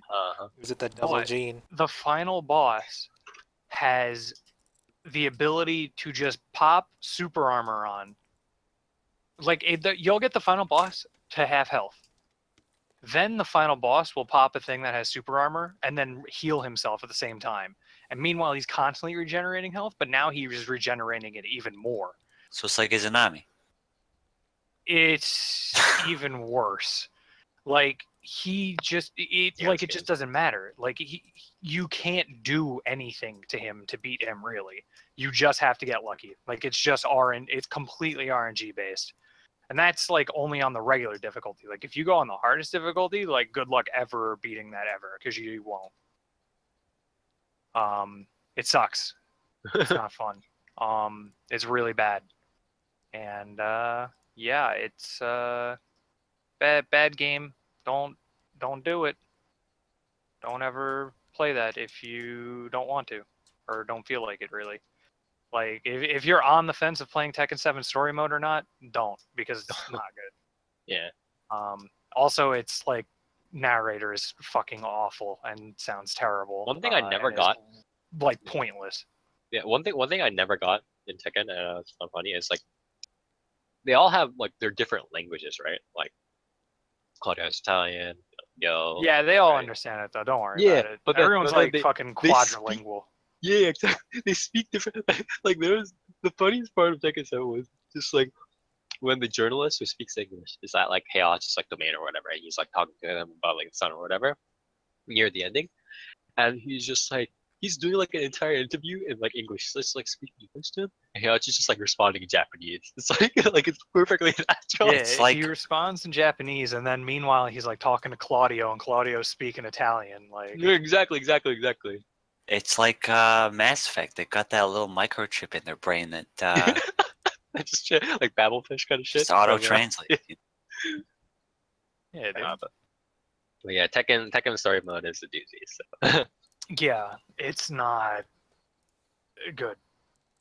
Okay, so what's your shout out? It's a good question. What is my shout out? I think my shout out is gonna have to be. I'm gonna shout out my call out for Final Fantasy XIV's launch not working for like fucking 3.5 days. So that was cool. Maybe you should have been playing PSO2. I was for a little bit because it didn't work mean, actually. If you expected it to work in early access, no, I didn't. You were kind of I did not. delusional. I didn't expect it to be as bad as it was though. I expected it to be full on or full off. FF14 was down for like it was pretty much unplayable for 3 days, and it was kind of ridiculous. Also, it's not even so much that it wasn't working. It was also the fact that Square then was like, "Oh, we were getting DDoSed," and it's like, I don't think DDoSing would have made it so that you couldn't progress in the main scenario. Did you get any I think that's maintenance just them having rewards? shit servers. No, absolutely not. They No didn't reward compensation? anyone. Wow, lame. Nope, no compensation. Because it was early access. Yep, it was early access, so they were like, "Yep, no compensation for you." It's like, "Oh, okay." Cool. Yeah. Yeah, so If it that was kind of Shadowverse, we would have gotten 10 free packs.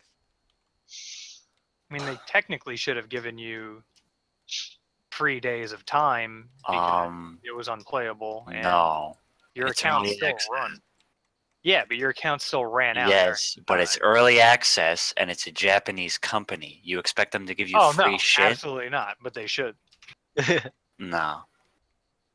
Yeah, Fucking sucks that they didn't. I expected everything from that. That's why like people freaking out about it were like yo, you should have found something else to do. Like I was like, yeah, I'll play Player Unknowns and I'll play what's it called? Like PSO2 and stuff, and that's what I did. Not bad.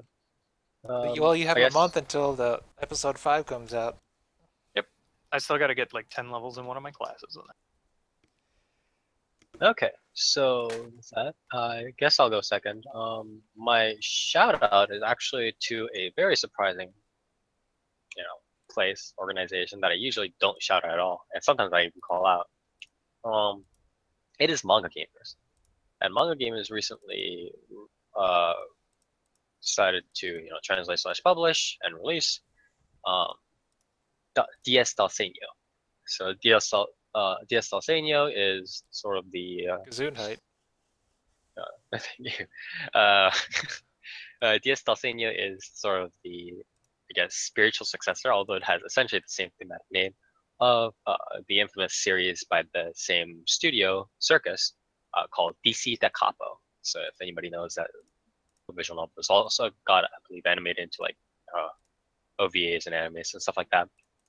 But it is very big in Japan. So they translated the DS Dalsenio, which is the more modern one, and they put it on sale, and it's available on Manga Gamers for $36 right now. Honestly, I've always been shitting on Manga Gamers for being like, even if it is a reasonable business decision, being like, you guys are selling Nuki at like $40, and you guys are selling legit games at like $80. Like, and like 99% of the time they're gonna be selling Nuki, right? And it's just like, yeah, I kind of understand why the price line is like that and why you're making this decision, but I still don't want to play Nuki. Like, Why not?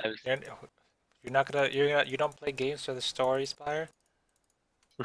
for that story, yeah. Oh yeah.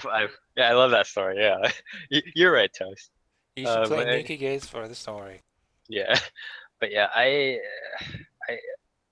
but I understood, but now that there's other competition on Steam, publishers or sorry, studios are directly working with other like localization teams, stuff like that.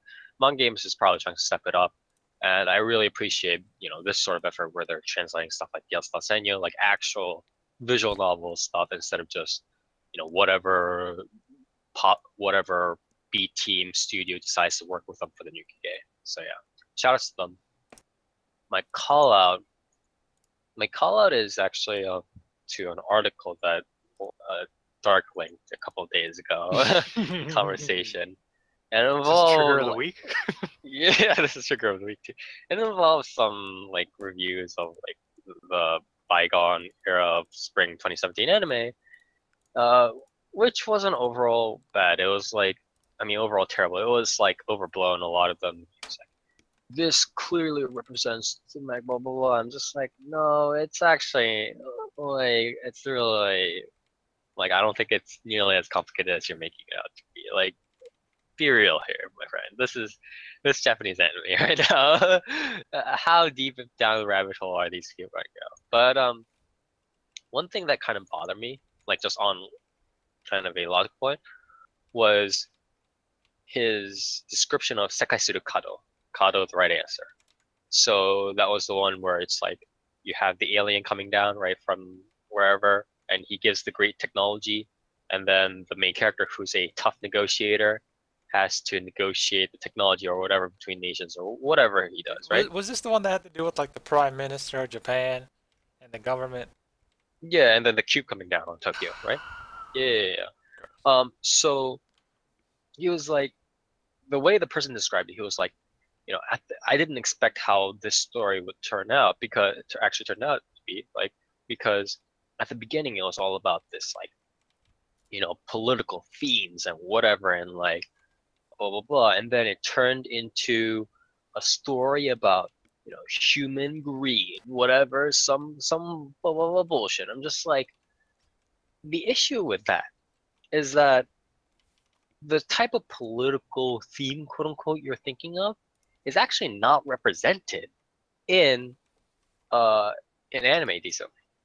Like, there is greed involved in political stuff. That is true. But there's a lot more than just that in like, how political intrigues and whatever run out, and a lot more complexity in how sort of the process goes through. Like, after the values are set, how people kind of go through the process, whether it's just straight up lies or whether it's sort of like cooperating with an enemy or whatever it is, right? And that's where sort of the depth, of the political drama, of the political intrigue comes in. But what Japan does a lot of time with quote unquote political themes is not actually, delve into that sort of policy making, the sort of, subtle weaving of, I want this, you want that kind of stuff. But it's more just like they have these representatives, these leaders of nations. Sometimes it'll be the Pope, whatever, right? And they're like, um, it'll be two trains of thought. One will be like, I'm this like powerful person, and I want to just get power, so I'll be greedy, and then they'll do whatever greedy people in anime do, right? And then the other one is all like, yeah, um, I'm so utilitarian. Like you can't even imagine how utilitarian slash consequentialism I am. I'm going to do everything. Like if a trolley comes up and I have to save 100 people versus 101 people, I'll always press the button to kill 100 people every time. Like shit like that, right? And then the person, is always like, oh, I always have to do it to save the greatest number of people. And then that sort of comes in, which is essentially not even politics, right? At that point, it's just representing greed or utilitarianism or whatever, but the premise is that you're the Pope instead of just some average Joe making that decision, right? And that's again not politics at all, but people are trying to, be like, wow, because in anime the prime minister sat down with the Pope, and then the Pope sat down with the tough negotiator. Now it's some political theme, but later on, when the Pope isn't on the screen, now it's become this tale of greed. Like, no, it's still the same tale of greed. Like, the anime people don't know what the fuck they're talking about. It's just that in episode 1, the Prime Minister was there. In episode 2, the Prime Minister wasn't there. And that's always what's really frustrating, because I think political anime and stuff could go so much higher and so much better and more complex, but they're not doing it because every time somebody, puts the Prime Minister on the screen and he's just like, I think I have to press this nuclear. I think I have to go to the nuclear option for the greater good. Everybody just fucking loses their minds, and they're like, "This complex political theme is unbelievable." Like I can't believe they're having a scene where prime minister's trying to find the greater like the greater good. Like, fuck off, honestly. Like, it's just so frustrating because it's quite clearly hit a ceiling where the simple idea of greed or serving greater good, the trolley problem, is being used as part of this tool to advertise the fact that certain anime have this political intrigue or whatever, when it's clear not. And it's just becoming more frustrating because anime producers are getting better at trying to mask that up. So yeah, stop putting that shit on a pedestal. Stop pretending like it's some sort of complex political theme when people are just being greedy, but they're the Pope.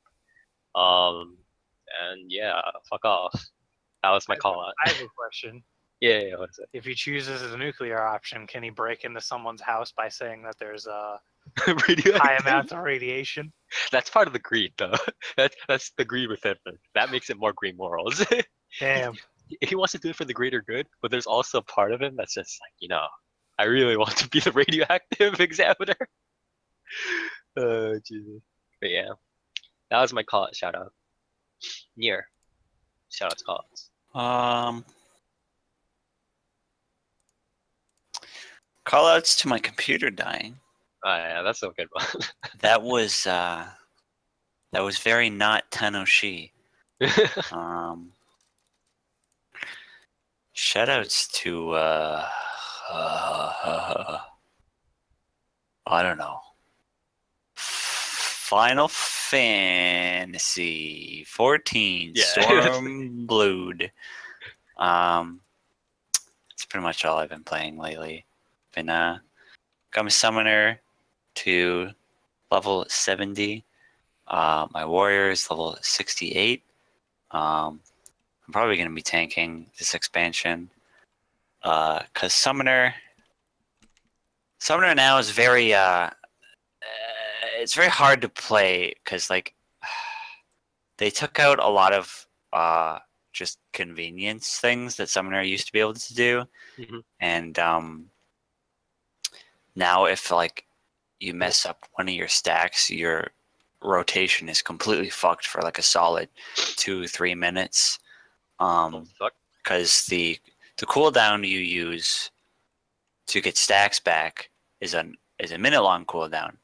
And you use it, you get your stacks, and then you use the stacks to get Aether Trail stacks, and then when you have 3 Aether Trail, you get the ability to Dreadworm Trance. You used to be able to get stacks that you need to turn into Aether Trail while you had Aether Trail, but now you can't do that. So if you mess up one stack, instead of getting your 3 stacks back when you mess something up, you get maybe 1 or 2 because you've got Aether Trail, right? So then you're completely fucked until, that cooldown that you used, that 60-second cooldown that you used to fix your mistake, then has to come off cooldown 60 seconds later, so then you can get back to your rotation. It's really, really punishing, and I don't know why they did it like that, because the entire idea of Stormblood was to make classes more accessible, but they've essentially made Summoner the most punishing job in the game. And a lot of players agree. They don't have like the craziest high damage, and their AoE damage isn't as good as it used to be anymore. They just got completely fucked overall. So I think I'm gonna make the transition to Warrior and be a tank and hit things with my big axe.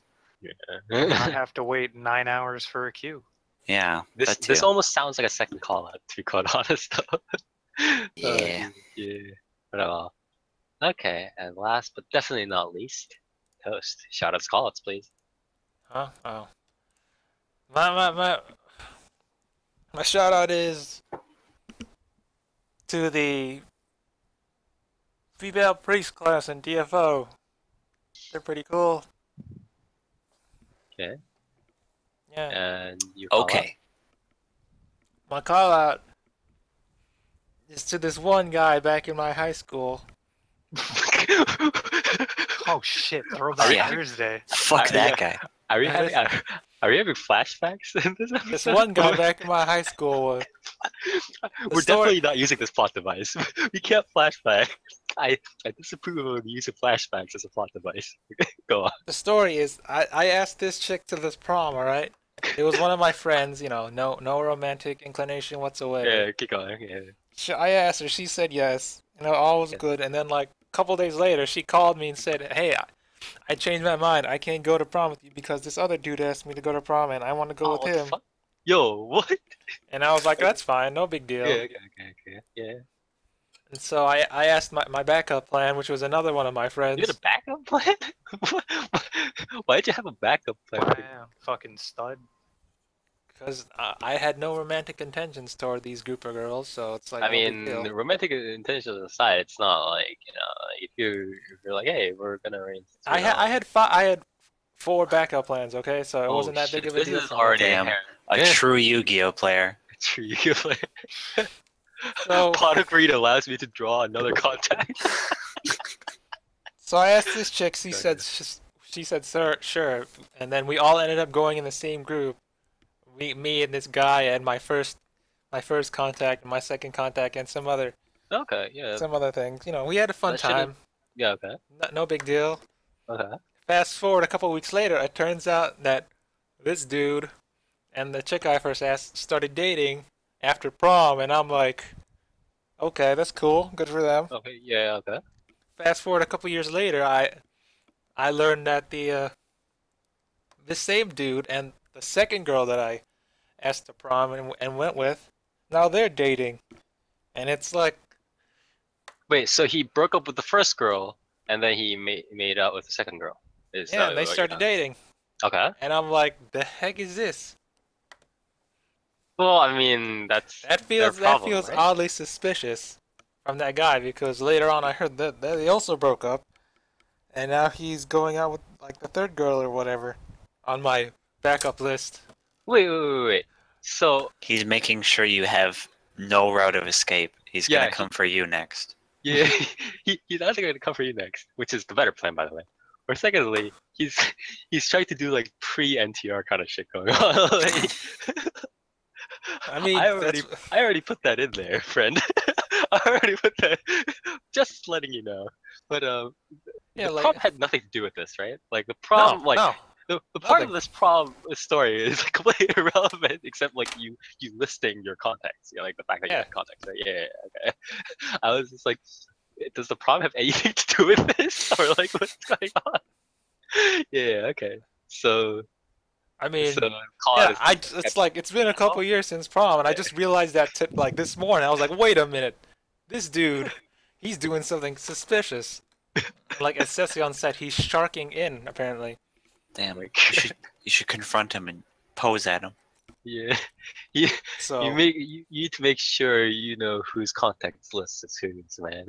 so yeah, my shout out is to that dude Chris. Oh wait, no, I shouldn't have said his name. Never mind. Good job. I thought it was a call out. Yeah, I thought Yeah, it was- call out. Let's call out to that guy named Chris apparently. All right, good Davis. flashback. I'm glad. Yeah, I'm glad we had. Is that this why? flashback. Is that why I have some animosity towards Chris Davis? Because he has the name Chris? Yes. I also have the name Chris, by the way. Well, There you Plot go. twist. you're I'm just the one- naturally a hateable person, Spire, so it's all good. But yeah, that was just as informative as a real anime flashback. It just like randomly told stuff and then suddenly important plot points. Toast now has backstory. His death Yeah. flag has been raised. Yeah, he finally gets no. This is the flashback before the final boss comes in.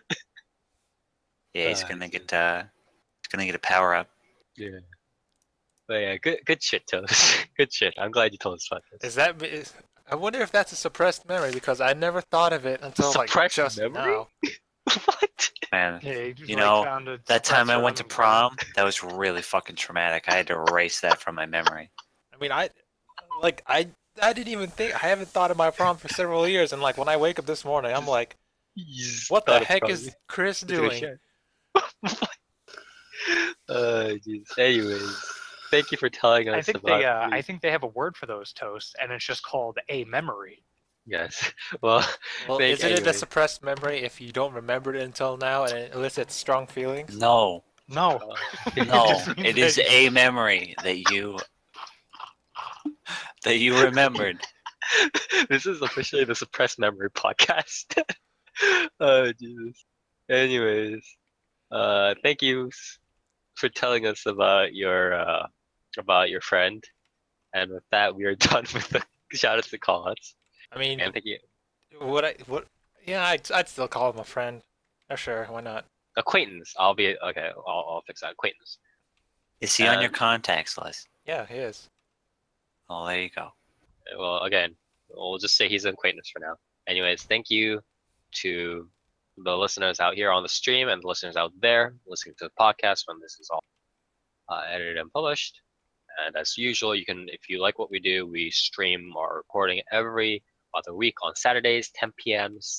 Eastern Standard Time, where we talk about the latest and greatest in anime, manga, visual novels, light novels, web novels, all the Japanese mangas, media, whatever.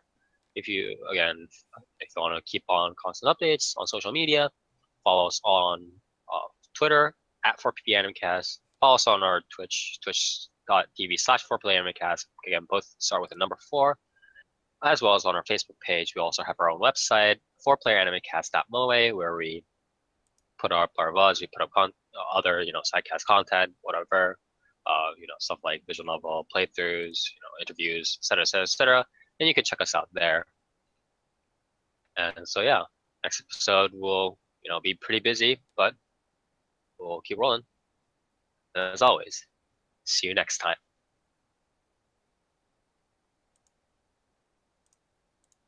Okay.